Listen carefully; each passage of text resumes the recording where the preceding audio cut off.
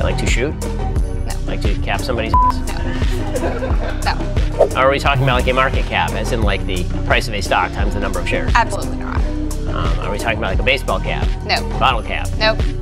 Cap is, it's a little outdated now, but you say like, that's cap, and it means to lie. So it's like, okay, he's capping, he's lying. Or if you want to say it's the truth, you say, oh, yeah, no cap. If you said, Brett, we were related, and I'd be like, no, that's cap. That's a lie. Not cap. Not cap. You're saying we are related? No, I'm saying like now you're telling the truth, we're not related. So not cap? No. Or cap? No cap is not a lie. Not a lie. Yeah. So no cap is the truth. Correct. Okay. Cap is the lie. So what if I'm anti-no cap? Then you're pro-lying. Interesting. Yeah, that makes sense.